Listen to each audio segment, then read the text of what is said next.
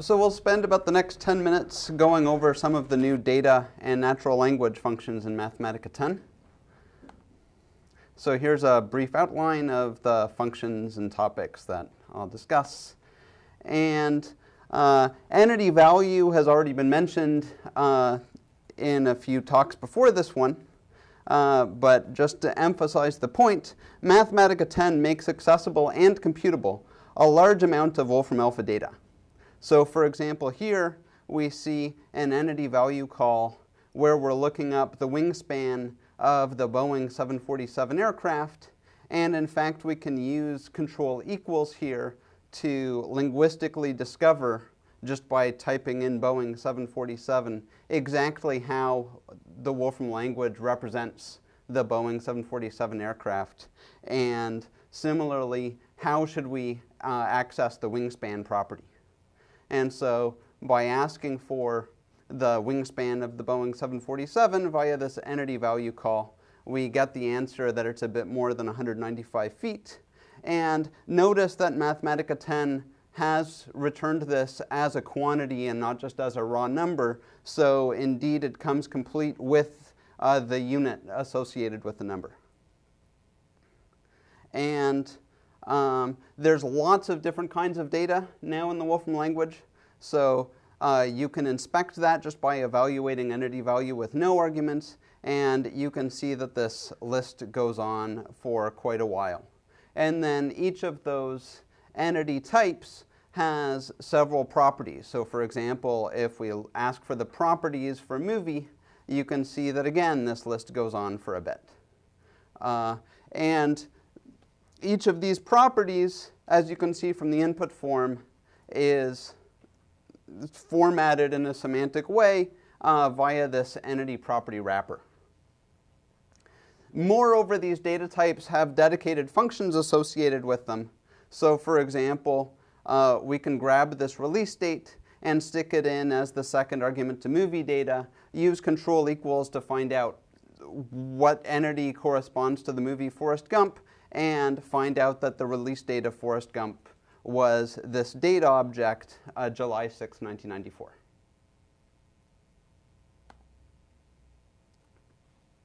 Semantic interpretation is a completely new function in Mathematica 10, which allows you to use natural language or free-form input to convert language into Wolfram expressions.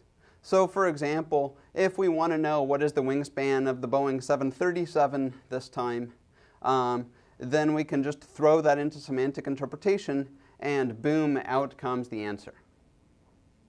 If you are interested not in the answer itself, but in how the Wolfram language represents this, then you can ask semantic interpretation to wrap the answer in hold, and now you can see that it's a nice aircraft data expression. This is how you get the best representation, but sometimes there can be ambiguities in language. For example, there are many Springfields, so if you want to know what all of them are, you just specify an ambiguity function goes to all option, and that's a convenient way to get not just Springfield, Illinois, which would be my best one since I'm sitting here in Champaign, Illinois, but also Springfield and lots of other states. And if you actually want to see what all these Springfields are, then of course you can use the geographics functionality that Björn just showed us and plot it, boom, there it is.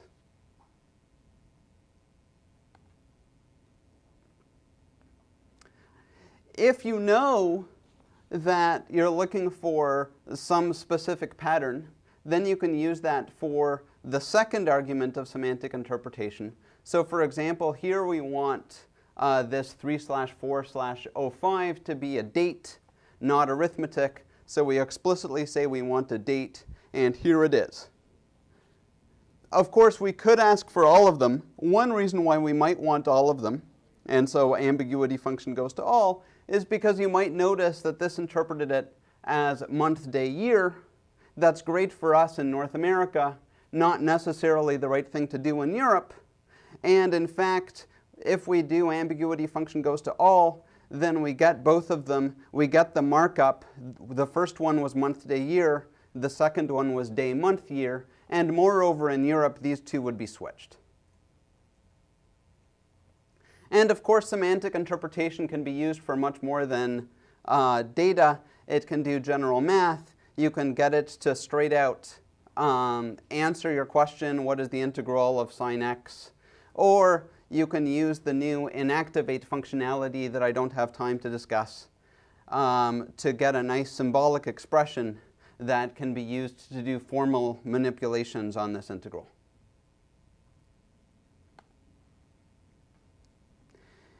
If you know the class of expression that you're looking for, you can also use interpreter. So here we take our 3, 4, 5 example and say interpret that as a date, and boom, out it comes. If you're interested in not just any date, but say dates before January 1st, 2000, then you can use restricted. And in this case, 2005 does not come before 2000. And so we get a nicely marked up failure object that tells us that you should have entered a date that was earlier than January 2000. There are lots of interpreter types. Each of them is documented. And so you can see what kind of restricted forms it can handle, what kind of inputs it can handle. Here's the long list of interpreter types. And you can see that I'm scrolling past a lot of computed interpreter types. And there are various families of interpreter types. There are the raw interpreter types that try to do the right thing.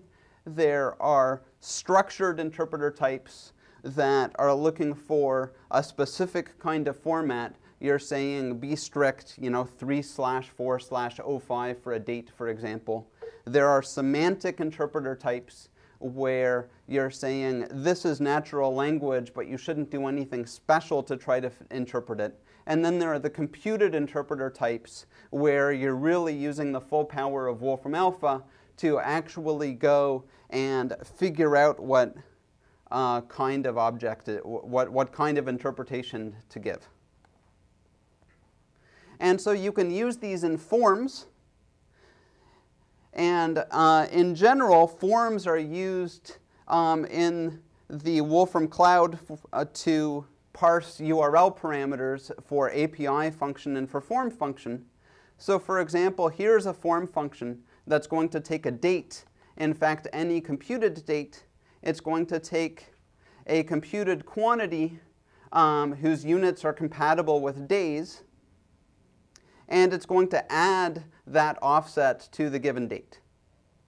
And so just to give a crazy example and show just what it means to be a computed quantity and a computed date, you can enter next Christmas into the form and the orbital period of Mercury for the offset, and then the form tells you, oh yeah, when Mercury is back to the orbital position that it was at on Christmas Day, then it will be exactly this time in March 22nd to be precise. And then we can take that form and deploy it to the cloud, and here's a screenshot of what it looks like in the cloud. Finally, semantic import is the way that you can do bulk interpretation of tabular data. Interpreter can also do bulk interpretation, but not of tabular data. For tabular data, you want semantic import. And so here's some fake data, some random data that I made up, some city and some sales information. And semantic import takes it, and I've used the semantic import string in this case because I just made up some junk data. And semantic import automatically recognizes that this first column was in fact a column of cities, and it recognizes that these sales are numbers and gives you the data set that Tally will tell you about shortly.